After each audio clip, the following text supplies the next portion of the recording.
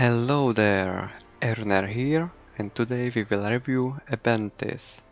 Abantes are led by Palamedes, a hero who is great at killing many infantry units. He got a lot of abilities to even reduce enemies or boost your own units and to kill more units. This faction is island faction, just like Ithaca. It got access to islanders, which are very weak, but thanks to Unspottable, it can be a valuable flanker or surprise unit. Then we got Young Spears, standard charger unit, very good at dueling, nice charge and nice weapon. And as alternative, we got Eubaean Club Warriors, who are slightly better at charging thanks to their Furier's charge ability. It will reduce enemy defense on the impact. Then we got Eubaean Militia, who is defensive thanks to expert charge defense. It might not have so good weapon or stats as Spearman, but it is able to negate enemy charge completely. Then we got Island Club Warriors, which are solid duelist, very good with Unspottable. They got solid weapon. And for the front line we can go with Light Spearmen, who got a strong weapon and good defensive stats, but are very light and can be quite squishy. Next we got Eubaean Colonists, who got also decent stats and are pretty good flankers, thanks to flanking attack improved, some javelins and overall good stats. For the mid-game frontline we got Eubaean Spearmen, who got a solid weapon and good stats. Not only charge defense, but with improved defense from flanking is very nice in big battles. So I do recommend using these guys. And for charging we have even stronger and more fearsome Eubaean chargers who got not only Furious charge, but are able to inflict more flanking from all other directions. Thanks to their strong weapon and charge, you will be able to finish off enemy units very quickly. And don't forget this amazing speed. Next we got Eubaean Clubmen. They are similar to Club Warriors, but they have shield. So these guys are like Club Warriors but with shield. And as we know, Club Warriors are solid flanking and dueling unit. So this will be a very good unit for your gameplay. In the late game we got Companions of Palamedes. They are very solid at dueling. They got amazing weapon and solid stats.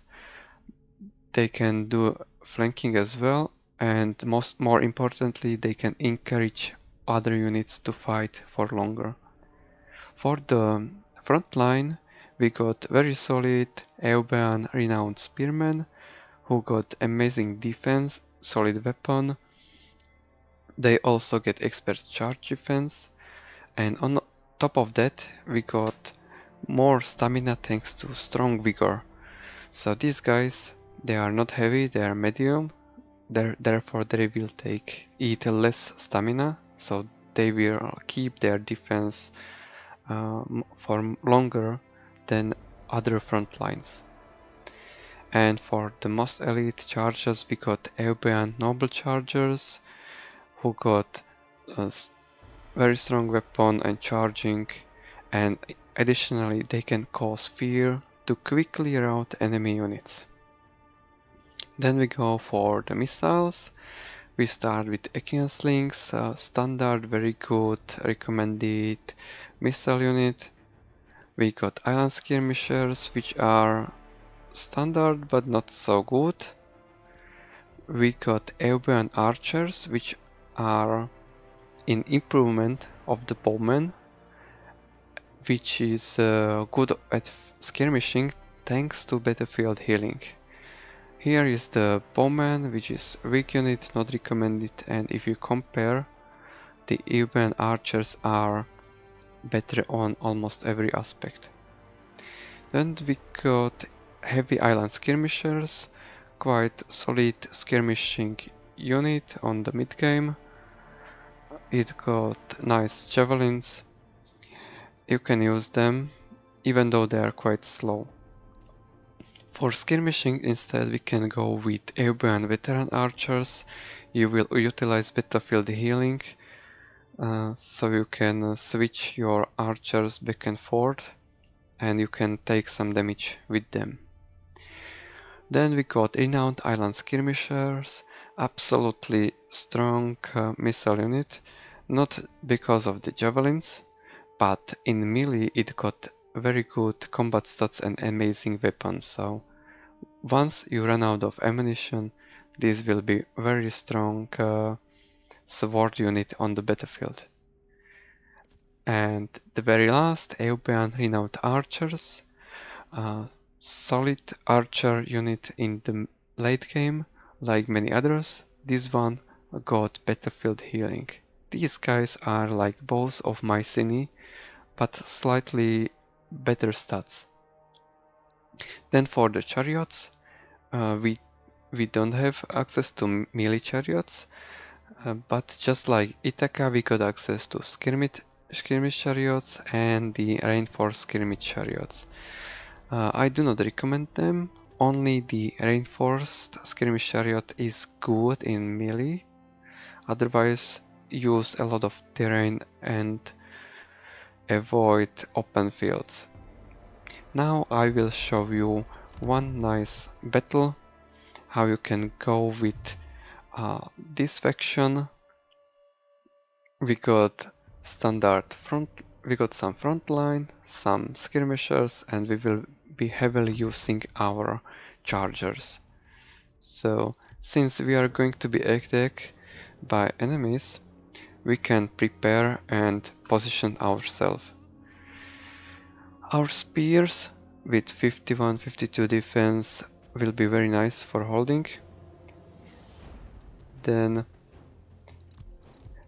we are planning to use archers. From the trees it's much better, since they will be eating some missiles much better. Your hero is under attack.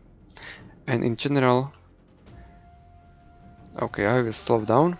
Our front line is going to pin units right here, and our chargers are going to apply the Furious Charge. Look at this defense. They got 55 defense, but now it dropped to 42. And it is all because of the Furious Charge ability. Eventually, we will pull back our chargers, so our front line can keep fighting them. We are nicely trading damage from missiles, because trees and scraps gives us some protection. And then we should pull back our clubs and move them on the winning flank. Since these guys are very fast, we are able to maneuver and catch enemy missile units and then do the flanking for the victory. Even on half HP, they are going to do a lot of damage and win quickly against missiles. Our hero did very well and is able to support frontline, and as you can see, enemy line is collapsing, their units are running around, and we are able to come and finish hero very quickly. So this is an example how you can play the Abantes to achieve decisive or even heroic victories on your gameplay. That is all. See you later.